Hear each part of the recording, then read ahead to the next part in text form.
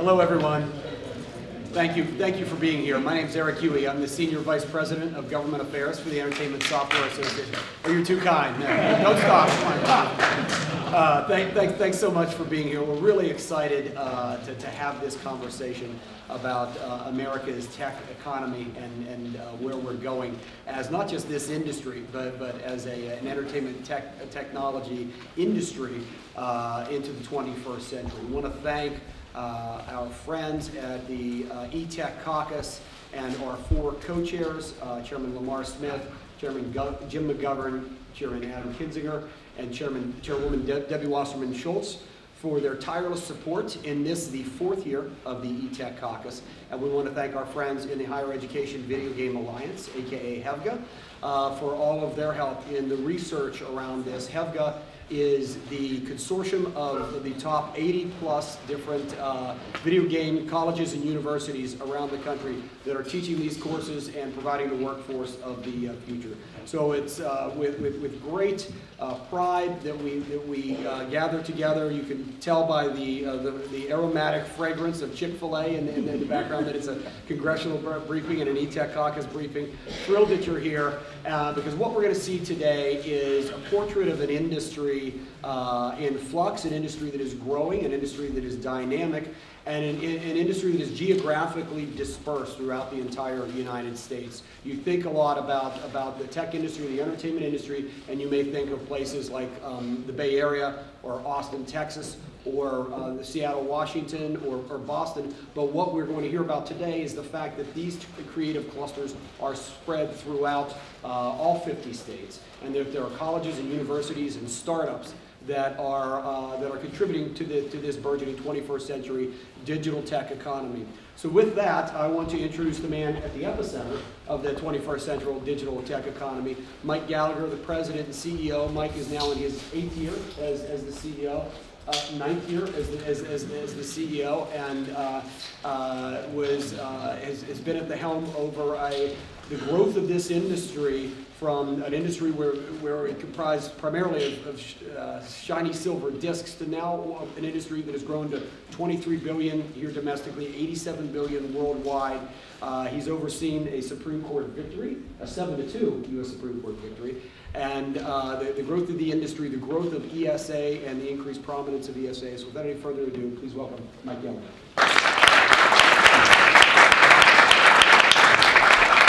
Thank you, Erik, and it's a delight to be back here on the House side. For those of you that know me personally, you know that I come from here as a staffer. It's great to be back. There's a lot of energy here and a lot of excitement, and it's where great work gets done. I very much appreciate the hosts, our congressional hosts, that are providing us the opportunity to share this information with everyone for the first time. The discussion you have today is all about the data here, which is being revealed this morning. Very appreciative of that. I'm appreciative of the leadership of the staff that are here today and the hard work that you do, making sure that your members are fully informed about all that's going on. And it's a big world with a lot happening, and those are heavy burdens. We appreciate your time in sharing that with us today. Also really appreciate the participation, support, and leadership of the panel that's going to share some perspectives with us. It's a terrific group. We've worked closely with each one of them for years now, and to have their perspective and their real sense of what this means, and to share that with you in this hour along with the Chick-fil-A, it's a great opportunity, and we're really pleased to be here. This is, as Erik mentioned, a case study in the digital economy. What you have happening to our industry over the last at least 20 years, but certainly accelerating to a great degree in the last 5, is what happens when you have a robust entertainment medium, a medium that is enjoyed by hundreds of millions of people billions across the world, nearly 2 billion, and over 150 million here in the US. When you infuse it with broadband, when you add spectrum, when you have smart policies around privacy and data security and copyright and all of those pieces, look at what you get. And to have a conversation about how those elements intertwine, there's no better place than right here in this room. And as we're going to see more detail, we're very proud as an association, as an industry association, to say that 84% of congressional districts have a video game facility or a video game program in their district. That shows the remarkable connection that there is across the country, not just in a handful of places. Also, when you tie that to what does that mean for the economy or for those individuals, for the very fortunate about 150,000 people that work in the industry, the average wage is $95,000 a year. These are the jobs that really drive our economy forward, and we've been growing them, but it's significantly faster than the rate of the overall growth of the economy. So this is one of those things where policymakers can look and see what's working and hopefully learn the lessons and model future decisions based upon where we are right now. Now, another aspect of what the video game industry does is it drives growth across a number of sectors, whether it's healthcare or other forms of research or simulation or the new budding uses of virtual reality and augmented reality technologies that are just beginning to reach the level of being introduced into the consumer marketplace. All of these things have their roots in the video game industry. And it's a credit to the passion of the gamer. It's a credit to the entrepreneurial spirit of the risk takers that say, I know what I can do. I can make a great game. I can make a fantastic product, whether it's Star Wars or Fallout or Halo, which are coming in the next few weeks. I'll make that investment, take that risk, and I'll energize consumers to be so engaged with us that they'll continue to drive these types of numbers. But it has offshoots into engineering and healthcare and other government and other purposes. And we have great testimonials to that can be offered from our panelists. So we continue to grow, as I mentioned, substantially outpace the economy because we've become a mass market medium. Because the average age of a gamer is 35 years old and they've been playing an average of 13 years. It's a very much embedded part of our entertainment culture. And it's an exciting place to be, certainly an exciting position for us as the trade association to represent them. Now, we're particularly appreciative to have this discussion here because the issues that I mentioned at the outset, as well as other issues like immigration, these are the issues, this is the forum where those are decided, where those are discussed, where those policies are set. And the better and more wise decisions that Congress can make, the farther this industry and others like it can grow. So we're very pleased to share the good feedback here, along with some thoughts about where we should be going on the road ahead. So as our artists continue to push the edge of the envelope, as our investors continue to drive investments in new technologies and new experiences, we're excited to share this news with everyone in this room and then with everyone outside of this room shortly thereafter. It's been an exciting first 40 years as an industry, and who knows what the next 40 holds. Now, before I surrender the podium to those who are much smarter than me, I want to give special credit to one person in this room for the bulk of the information that you see on here. Katie McCourt, who is seated right over here, was one of our interns last summer and did an absolutely outstanding, painstaking, high attention to detail job in developing virtually every number that you see. So thank you, Katie, for your hard work in doing that. Thank you, Erik, for guiding us on through the rest of the program. And thank you all for being here.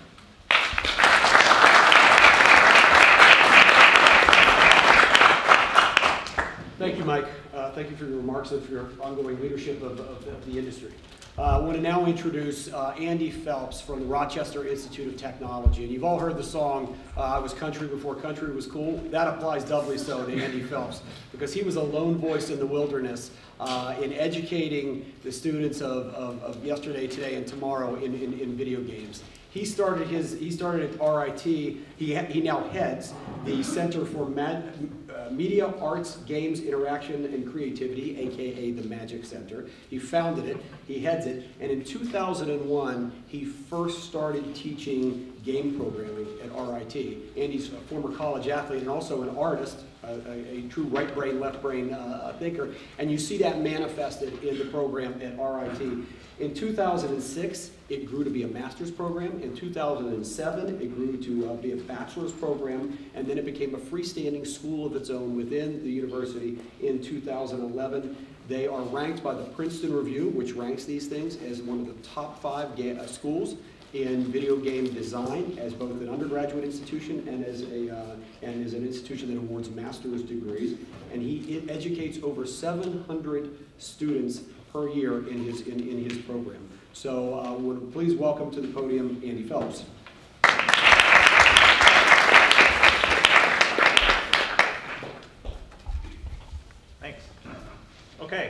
let's just get right into it.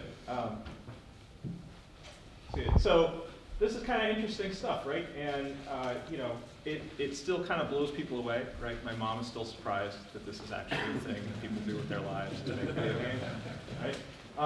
You know, 1,871 game company locations, you know, 1,600 game companies, right? The thing that I think is really interesting on this slide, right, is not just that it's everywhere, right, but this bit about 83% of game companies having less than 50 employees, right? And we're going to come back to that and look at that in a little bit more detail. Right, so, you know, the top 3 states, right, California, Texas, New York, right, this doesn't seem surprising, right? This is sort of everybody's recollection, right, ranked by representative, so forth. Right? And this one kind of breaks down, right, game company locations by type, right? So if we look at studios, publishers, developers, we've got 1,755. If you look at information technology, business-to-business firms, that kind of stuff, you're much smaller number, right? Even smaller number of associations, even smaller number of purely game technology companies. But what this really means is this means that the bulk of the work is in content production, content creation and production, right? This is really about they're making the things that you play, more so than just infrastructure, just as that, right? Okay. Number of game developer, publishers, and distributors by LinkedIn employee count. So this is digging into that number a little bit that we talked about earlier. So 865 of them are 1 to 10. Right? So we're talking about really, really small businesses. We're talking about startups. We're talking about little groups of people making little things that you might play on your phone or on your this or on your that, and they're really hungry and they're really after it, and they're doing great, wonderful things. And then you've got some behemoths out there, right? That we're all familiar with, right? Because they make the things that we just heard about that I'm excited to play this holiday season. So the top 15 states, just by looking at all the companies this includes, right, the B2B companies, that kind of stuff. California, Texas, New York, but then very quickly into Washington, Massachusetts, Illinois, Florida, Oregon, Georgia, North Carolina, Arizona, on and on and on and on, right? And we see those same states, it fluctuates a little bit based on if we just kind of pull out just the content creation and production companies, just the pure game companies, but not a lot. Top districts, right? So we can slice it by district, we can slice it by geographic location, we can slice it by lots of stuff, and she's done a wonder here in all this stuff, figuring out how to drill down into all of this stuff. Right? And then we get into game programs, right? And so game programs, right, 406 schools now offer degrees, concentrations, certificates, and minors in game studies, game design, game something or other. The nomenclature is really loose across the academic field because we don't standardize on anything. We don't want to feel very special. But that kind of curriculum, right, is now really, really widespread. 327 offer courses, 255 degrees offered in game studies, an average of 8 schools offering programs per state, right? 45 states offer programs in game studies, right? And this is where it gets really exciting, right? So that 406 number last year was 315. Right? So that's a huge number of academic institutions. I'm not sure how familiar everyone is with academics. Having lived my life in academics, we typically move really, really slow. Right?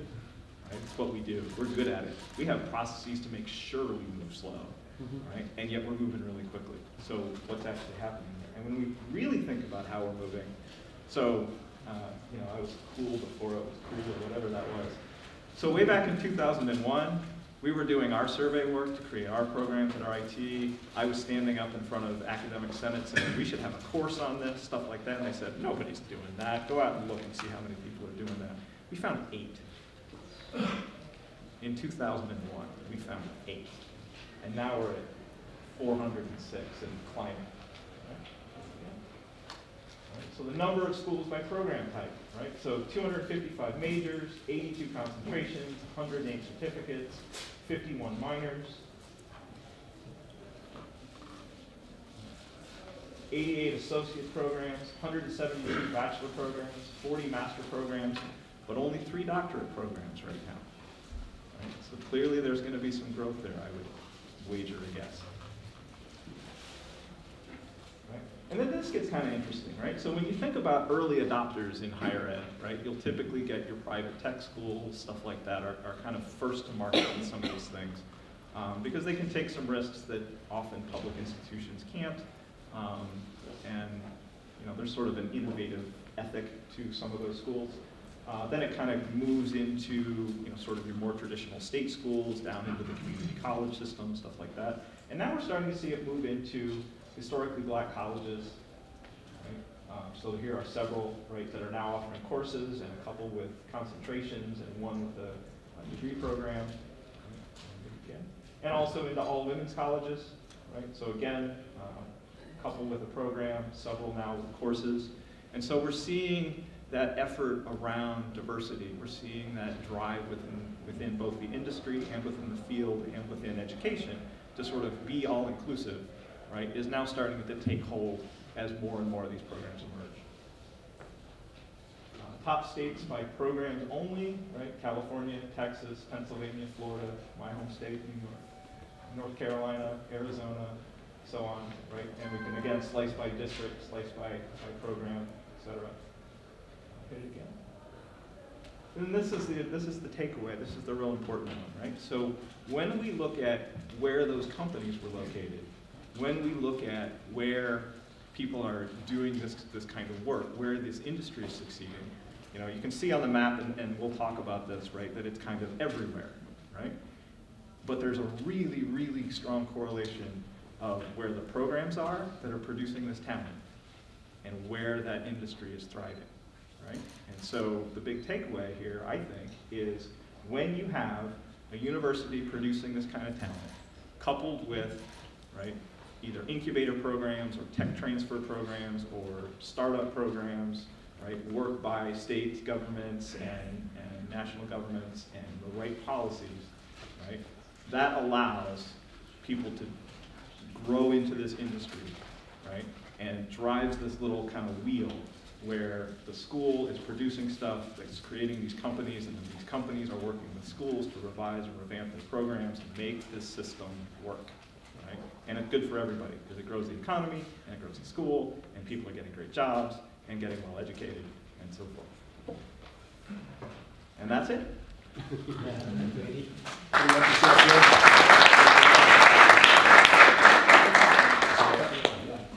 We'll ask our esteemed panelists to join us up here.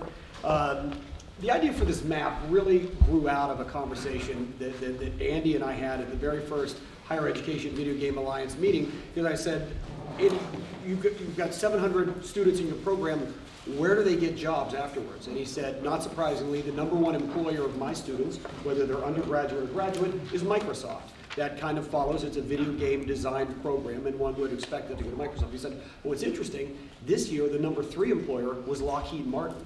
So people with undergraduate and graduate degrees are coming out with degrees in video game design and going to work at places like Lockheed Martin, and places like Amazon and Google and tech industry startups. And that's the part that really interests me, because the number that's not being captured are the number of my students who stay in a place like Rochester and start video game companies here in the town where they grew up or the town where they went to college. They're not all necessarily going to the Bay Area or to Boston or to Austin. A lot of them are staying here. And that's when that got us thinking that there is this great expanse of companies that are less than 50 employees. We all know the big companies in this space. They're household names like Electronic Arts and Activision and Take-Two and Ubisoft and Warner's and Disney, Sony, Xbox, Nintendo. But on all of those platforms and on mobile and on PC, there's this entire startup ecosystem. And this is the first comprehensive look that we've had at that ecosystem and how truly extensive it is. And that got us thinking a lot about creative clusters and where they form. And we had a meeting at the Department of Commerce about 1.5 years ago, and they said, well, how can we replicate the Austin, Texas miracle? I mean, are there other little Austins that are waiting to be born? And what we said was, we think that they're already there and they're growing. We just as a society, aren't doing a great job at counting them or capturing them. And we ought to be thinking about what we can do to seed these creative clusters throughout the U.S. And what we found is there are, when you look at the places where there have been success in our industry, because oftentimes our industry is a leading economic indicator of where an entertainment tech cluster may spring, there are 4 or 5 indicators that demonstrate whether you will see growth in this space. One of which is Andy alluded to, is the existence of a university, a university with programs in the creative arts. The second one is a VC money community, somebody who will invest in it. The other one are graduates of the university who oftentimes settle in the area and create companies of their own. And then generally there's an economic development component, often at the state and local level, sometimes in conjunction with state-passed tax incentives that help to grow and incubate this. And obviously there was an incubator accelerator component to this as well. So what we wanted to do in the course of this panel was look at every single one of those verticals and have a representative from each. So we've got 2 representatives from the academic field, but one who worked in the White House, one who's grown companies of his own. We've got one of the bright lights of the video game industry, who, along with his brother, and I'll give you all proper introductions in a bit, started a company and that has now grown into one of the foremost companies in this space and is redefining the video game industry at large. And we have somebody in economic development from a state like Texas that can really show us how they did it. So I want to introduce you to our panelists, starting to Andy's right with Constance Steinkuehler, who is the Executive Director of the Higher Education Video Game Alliance. She is an Associate Professor of Digital Media at the University of Wisconsin at Madison. She's the Co-Director of the Games and Learning Society in Madison, Wisconsin. And as I mentioned, she's the head of HEVGA. She also worked at the White House in the Office of Science, Technology Policy, where she was a senior advisor to the president on games for impact and games for good, and utilizing game technology across a range of different media. And one of the things she did while she was there, and she'll talk a little bit more about that experience, was organize what she calls the Federal Gaming Guild, which she thought was a small group of people in a variety of different spots within the federal government who were already in the gaming space, and not just at DoD and NASA, but at places like the Department of Agriculture and places you would never expect. And she organized them together to learn from each other and leverage upon the work that they were doing. To her right, we have Guha Bala. As I mentioned, he co-founded Vicarious Visions in 1991 in high school with his brother in upstate New York. They're based in Albany. They started in Rochester, and they then joined Activision Blizzard in 2005.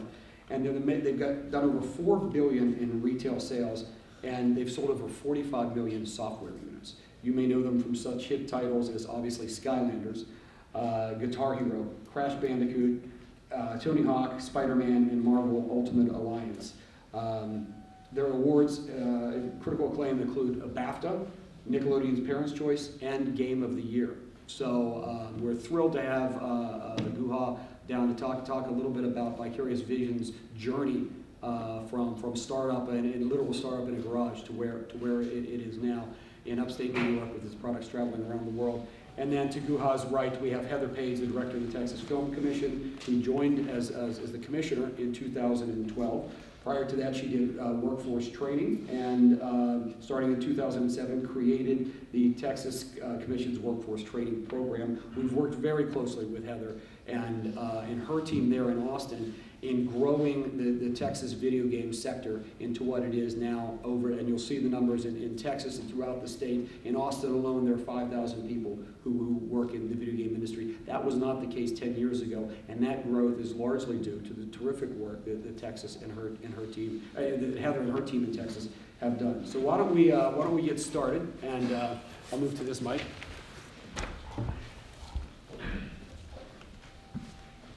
Make it official here. So why don't we start, Heather, why don't we start with you? What's in the water in Austin and throughout the state of Texas? What makes it such an epicenter? We're talking about creative clusters, and whenever you have a conversation about creative clusters, you have a conversation about Austin, and everybody wants to be the next Austin. How did they do it? Where was this, 10 years ago, and how did you guys hockey stick this up to where it is now? I think that Texas has always been an incredibly creative place where a bunch of different types of people get together and do all sorts of different things. So it really was a bit in the water. We had, at least for Austin and Dallas and Houston, lots of things that helped the community start from the get-go. We had really supportive educational programs and systems. We also had sort of Generation 1 video game makers like Warren Spector, and who chose to stay in Texas, build their lives in Texas, and stuck around and sort of really inspired the next generation. We also have a community where there was a lot of technology growth, particularly in the past 15 years. And so that aspect of education really grew within the public and private school systems as well. And then I think that one of the most important things was there were places where people could be themselves, be proud of where they lived, enjoyed everything from music to living outdoors and the inexpensive cost of living there. There was just a lot going on that made it a really quality of life place to live and try and build what people wanted to build for themselves. And that's what I think had a lot to do with Texas's and particularly Austin's success. Keep Austin weird. Yeah. Yeah, there was a place, starting with Willie Nelson Ford. There was very much an artistic community there.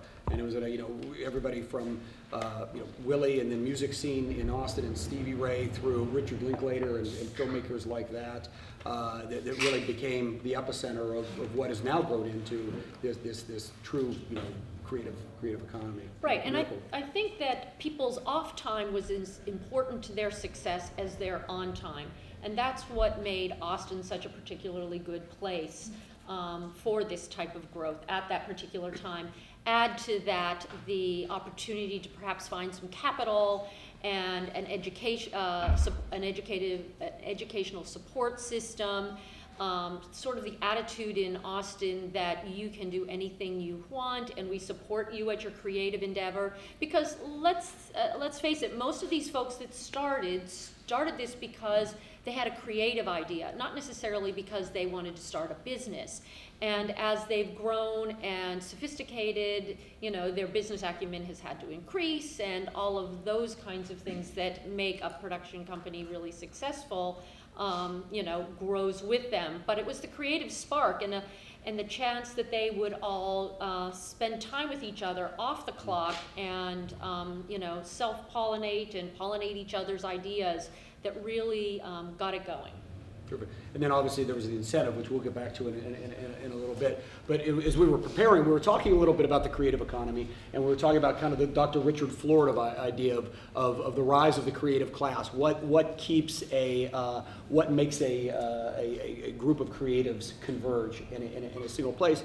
And we talked about the great democratizing aspect of the internet. And the fact that now you can have that kind of Austin weird experience in a range of different places, and creatives can gather not just in 4 or 5 different places, but anywhere. And I'm reminded of the Tennessee Williams quote from the beginning of the 20th century, where he said there were only 3 American cities. There's New York, there's San Francisco, and there's New Orleans. Everything else is Cleveland. And I think that has now flipped itself on its head in the beginning of the 21st century. Everywhere, in terms of the offering of artisanal food and farm-to-table restaurants and a cool music scene, and if you have, as Mike mentioned, if you've got broadband, you've got access to the entire world, and so everywhere can be a San Francisco or an Austin, and we're seeing that reflected for the first time in the map. And upstate New York is certainly one of those places. And I'd love to hear a little bit about the journey of your journey in Vicarious, how you grew that, and then what the scene was like in 1991, the scene in Rock and Ra-Cha-Cha, and then Albany, and how that's grown in upstate. So, you know, when I talk about this, and I meet people would say, wow, I can't think of anything more incongruous than a creative business in Albany, New York. And, you know, there's a pretty entrenched identity around the capital of the state that's really focused around the state. When we started in 1990, we were in Rochester. My brother and I were looking for things to do. We met a guy that had just quit his job at Kodak to start a company. He said, hey, come to my basement. I've started a company, and we would not recommend our children doing that at this point. And so we went and met him. He actually had a company in his basement and didn't do anything weird. And so, but he was building sound cards from his basement. And it was at the time that PCs would just do little bleeps and bloops and that kind of thing. And he invented a whole new way to do music generation for PCs. And it actually started a wave, actually, of technologies. And he said, well, what do you guys like to do? And he handed, we said, well, we like to play video games. We have some creative ideas. He handed us a book on programming and an animation package and said, go learn it, go do it. And so that was actually, that's been a recurring pattern, or was a recurring pattern in our early days. The combination of local entrepreneurs being really supportive, being really open to just new ideas, not being afraid to just have a couple of kids with no resources. We were an independent developer when indie wasn't cool at that time. It is actually very cool to be an indie now, and the ecosystem really supports that. My brother went to college at Rensselaer Polytechnic Institute, and the reason why he chose that place, and RPI is in Troy, New York, right opposite the Hudson River from Albany, is because they have a business incubator that really allowed the students that had good ideas to get into a place with people with similar ideas. And it hooked them up with angel investors that not only provided some small amount of seed capital, but the mentorship to say, how do I think about this not as a technology, not just as a creative experience, but also as a business as well. Mm-hmm. We had produced our first couple titles through college and had no money. Actually, the first title that we made, and we had it over the gold master disc and never got a phone call back. So, it's a pretty tough place to do business when you have no business experience, but the confluence of the educational institution, a small amount of seed capital, entrepreneurs that are really willing, that are local success stories, that are willing to invest. This occurs in all kinds of different communities. We saw it in Rochester, and it's a big part of why that's a vibrant entrepreneurial community. We see that in Albany as well. And that was the environment that really made us stay in upstate New York. We had a handshake deal that said, well, if you keep your business here and don't move the headquarters, we'll give you a small amount of money, but we'll help you grow the business. And that was really important for us, having cut our teeth on our first couple creative works, and we were in the starving artist category at that point. So from there, it was a steady focus on game company. We may have been the first game company in upstate New York altogether, including Western, but certainly the first in our area.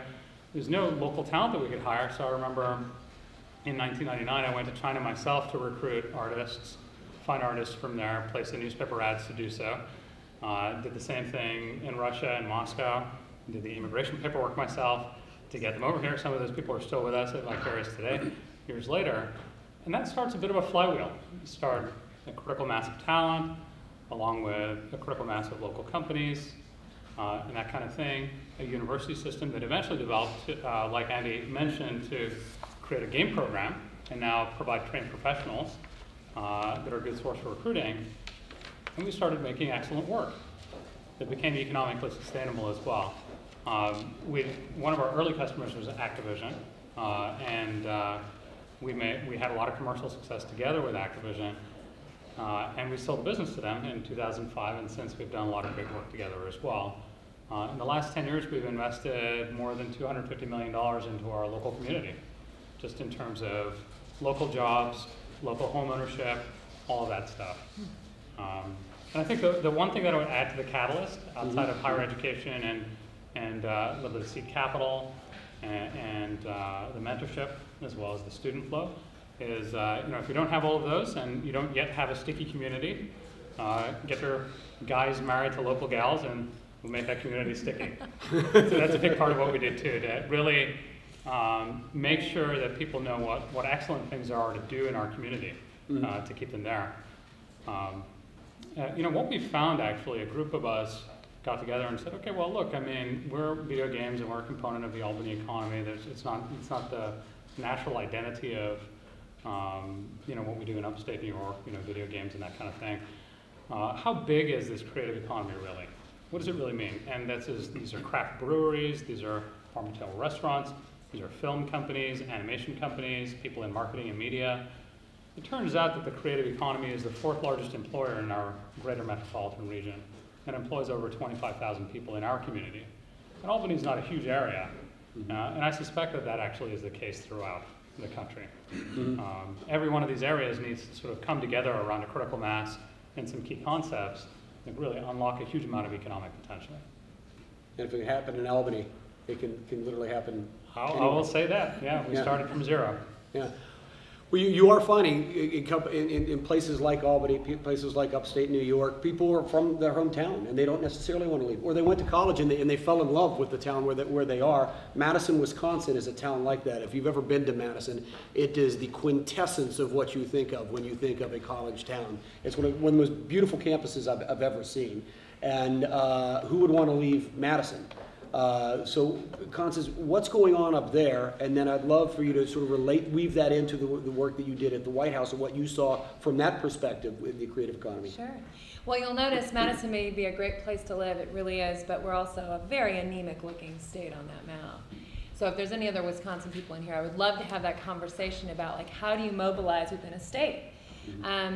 So, I got into games not because I actually was a big gamer, though I suspect that everyone in this room has played some version of a digital title and probably has it on their phone now, and will use it on the metro going home.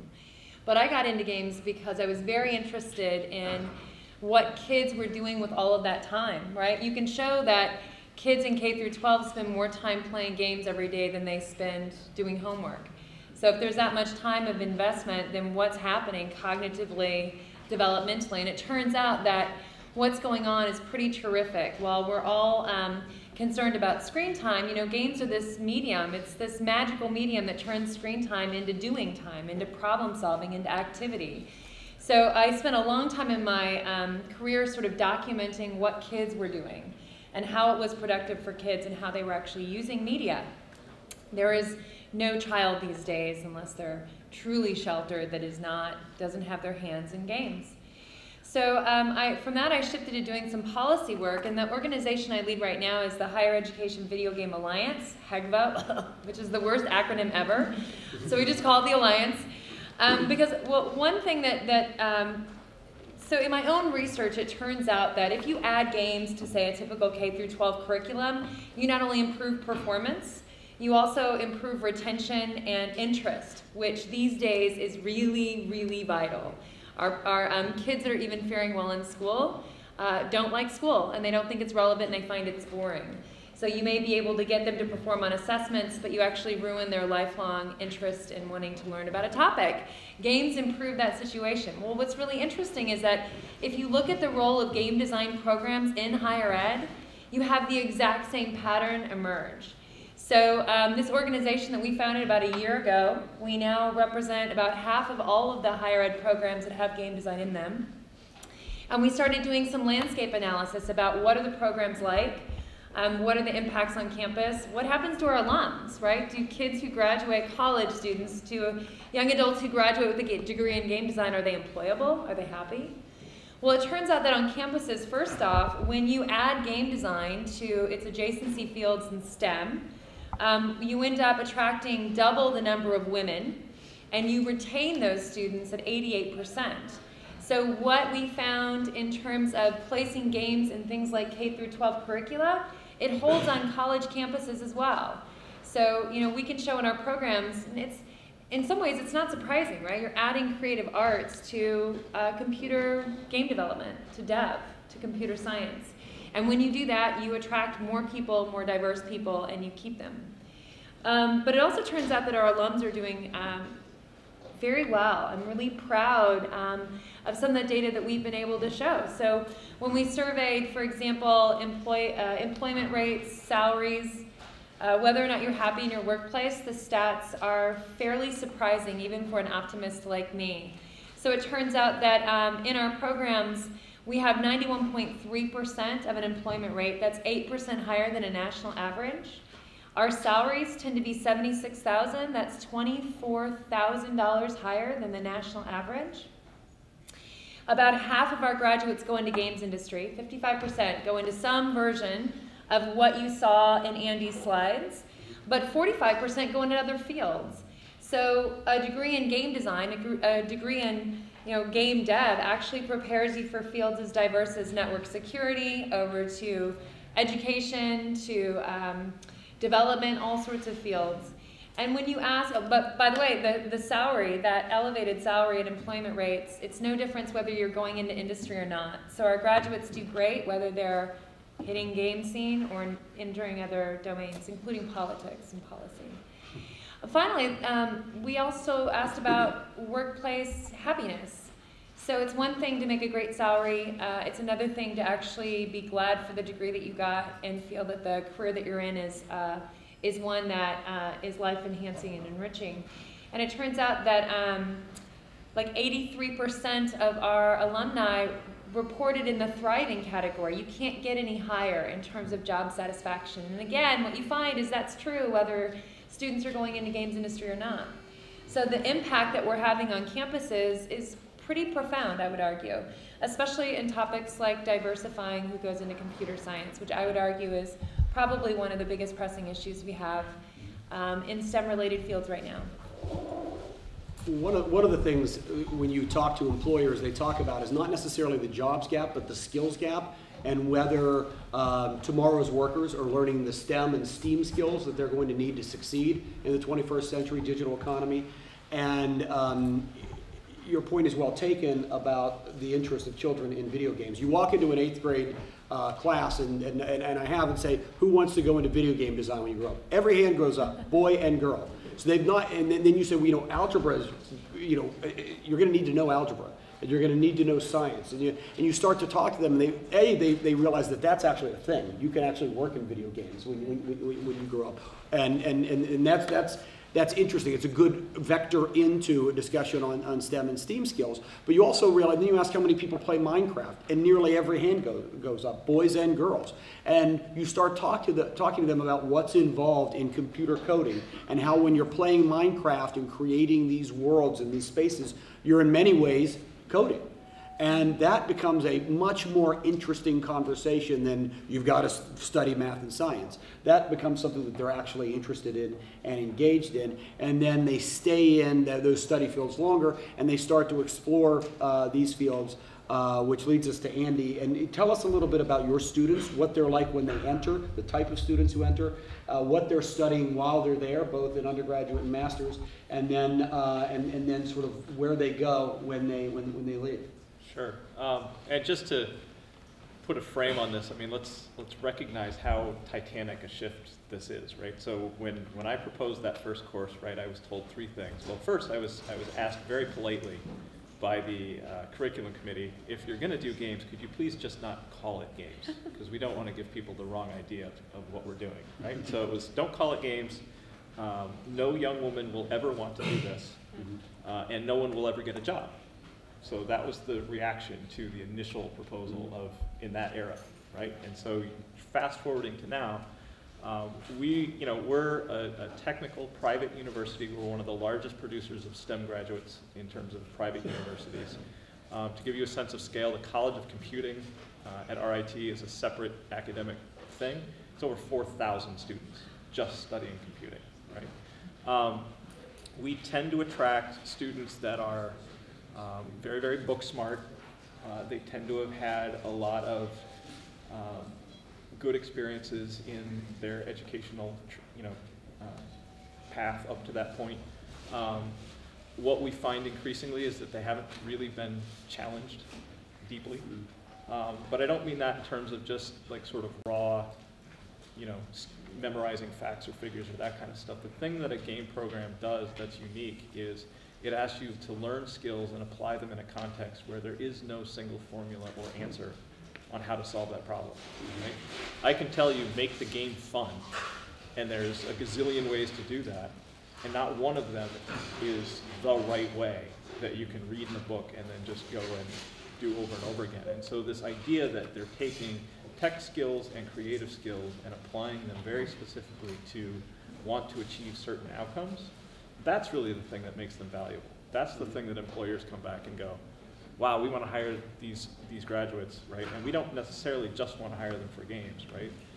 We want to hire them for a broad range of fields, anything where they're looking at the application of technology in kind of an unknown context, right? And that applies to healthcare, that applies to simulation, that applies to digital media, and the list goes on. So that's really, I think in most of the really successful programs that I've studied, that's the transformation that happens, right? Is people come in expecting, oh, I'm going to learn how to code, I'm going to learn how to do this, I'm going to learn how to do that, and there's a very set curriculum on how to do that or what have you, and they're used to an educational system where they're going to be assessed in large measure using a standardized instrument, and there's a way to win at that instrument, right?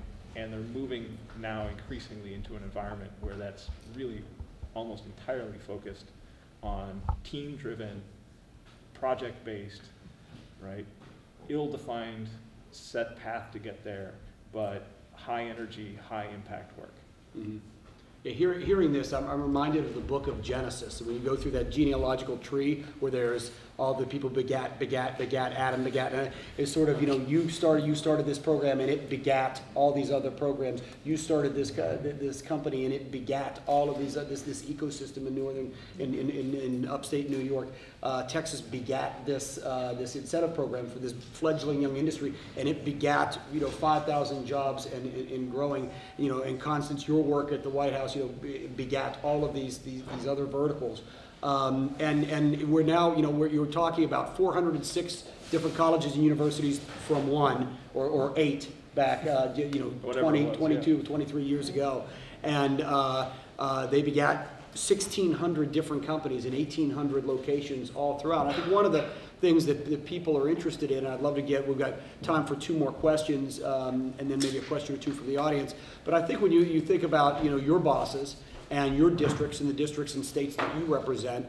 Maybe you're from a rural district and you're wondering how we can sort of recreate this within that district. Or maybe you're from a district where there's something that's already thriving and growing.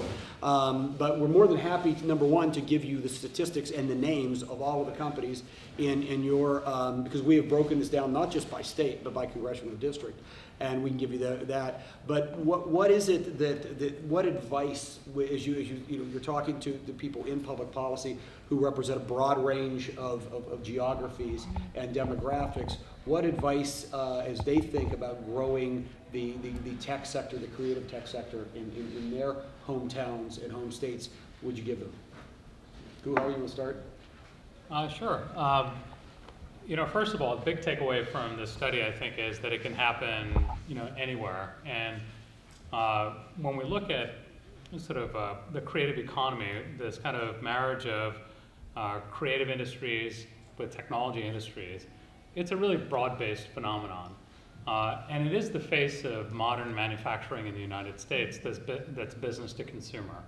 So these are companies not just like video game companies, but also Nike or Apple, or any number of small companies, craft breweries and so forth, that have a unique creative proposition, the kind of things that can't be outsourced easily, the kind of things that command the largest amount of profit from any product. And those industries actually involve a ton of labor. It's not about the manufacturing and the product costs, it's about people living in those communities and locally investing. And so what we see in our area is that when we can really accelerate that by combining a community of entrepreneurs, the local success stories that are willing to pay it forward. And in every community you have the cast of players that have done well in their community that can do that and make a contribution. Now, institutions are old. RIT's been around forever, as is WISMAD and UT Austin. Every community has an institution that has the sort of the core seeds of, okay, how do we get a newly trained labor force? How do we get this young population ready for this industry. And that's really why you see this kind of dramatic shift in terms of the educational profile and game degree programs and that kind of thing. Getting those to work with the entrepreneurs, and then starting with some seed capital, and then really investing in making the community sticky. You know, what's at stake with this is not just like, hey, make some more video games and this kind of thing. It's where do 25 to 35-year-olds decide to settle down? And where they make that choice will determine the prosperity of that community. So the communities that are really sticky, that are doing a good job of doing that, will have a great 25 years coming up. The communities that aren't actively investing in that will hear a giant sucking sound, both from their institutions as well as just have an aging population without a supporting workforce. So this is happening all around the country. The communities that are doing well, Austin is excellent at this. But also we're seeing, you know, good traction in Rochester. We're seeing good traction in Albany. And it was a really surprising finding to find out that that's actually the fourth, creative economy is the fourth largest economic sector in our area. Yeah, there are a lot of surprises on this map. One of the things that's worked extraordinarily well is you know, we talk about the importance of incubators and accelerators. Also, tax incentives work extraordinarily well, and there are 21 states around the country that have passed tax incentives to grow the video game industry in their state. Texas is at the forefront of all of those, and your incentive covers not just our industry but also the film and television and commercial industry. Do you want to talk about how that worked and how that has grown things there? Sure. I think that it's probably pretty instrumental to our more recent growth, particularly in helping smaller companies.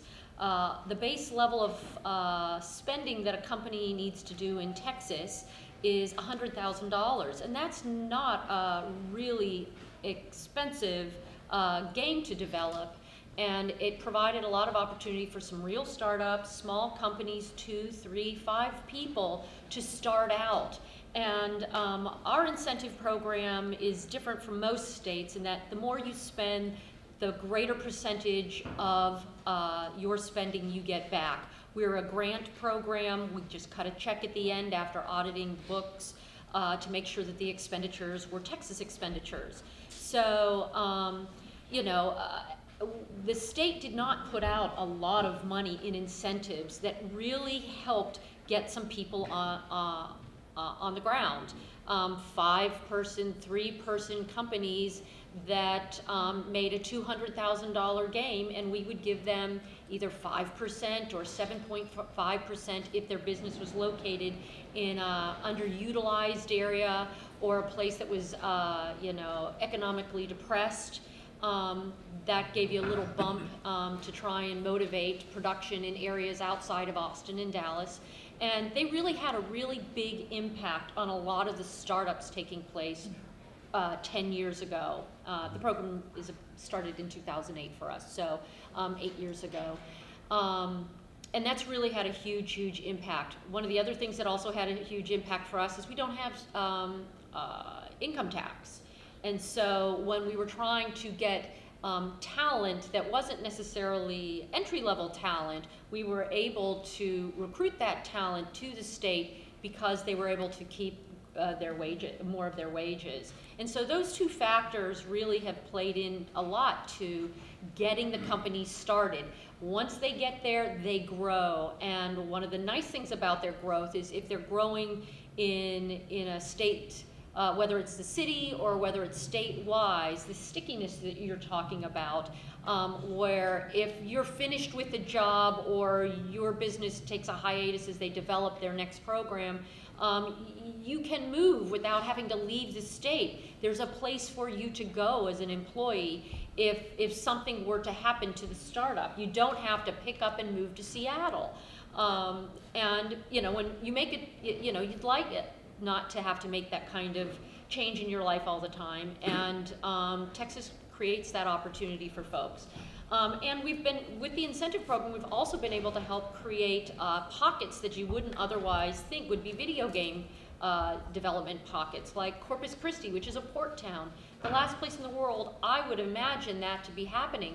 But there's actually a game development community down there and some companies and animation companies, and that is a very creative, interesting town that's trying to revitalize itself. And they do see the value locally, and also we see it at a state level of being supportive of that. And so that's what we do at the Film Commission to try and, you know, help companies grow into 200 and 300 and 400 employee companies that we are now seeing from those companies that we started helping 8 years ago. Yeah, it's incredible. It's an incredible growth story, as is this incredible growth story. Any questions from the audience before we wrap up? Yes.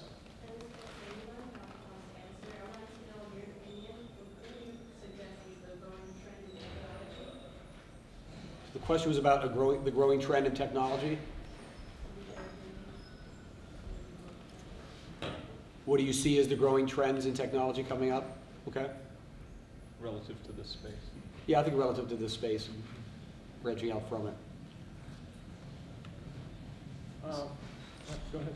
Well, actually, I'm interested in your answer because some of the students experiment. You know, one of the awesome things about student projects is that they get really wacky. They can experiment with things that are not yet viable commercially, so some of the most interesting ideas actually come out of the schools. Yeah, I mean, I think one of the things that we're seeing, broadly speaking, right, is an ever lowering of the bar of what it takes to produce content and distribute content, right? And that seems easy to say, but it's happening now at a pace that is surprising to all of my friends that have been in the industry for a while, right? Because I remember how hard it was to make a game, right? Just not too many years ago, right? And at this point, I don't want to say it's easy because it's not. It's hugely labor intensive because it's a creative thing, but the labor is about the content, right?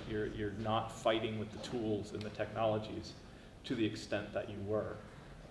That's continuing to get interesting.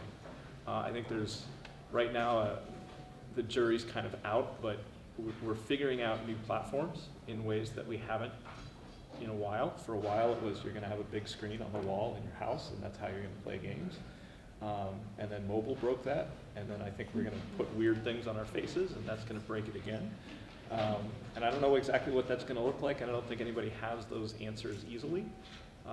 But this business about new devices and the combinations of new devices to consume content, like I'm looking at what our students are doing, and they are doing exactly that. They're doing really weird things that nobody's really ever tried before, but out of that, something is going to spark, right? That kind of activity, having that little space to play, you know, without sort of the commercial constraints, right, is one of the things that education is really good for.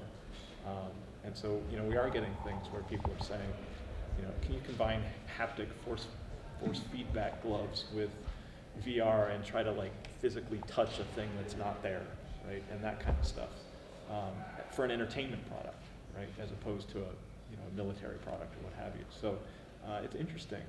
I think the things that I pick up these days are, you know, one is the distribution, how you get a game to market is very different than it used to be. It used to be ship boxes and CDs.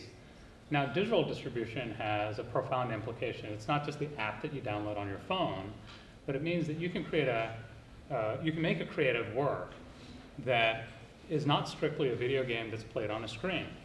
You can have intelligent toys.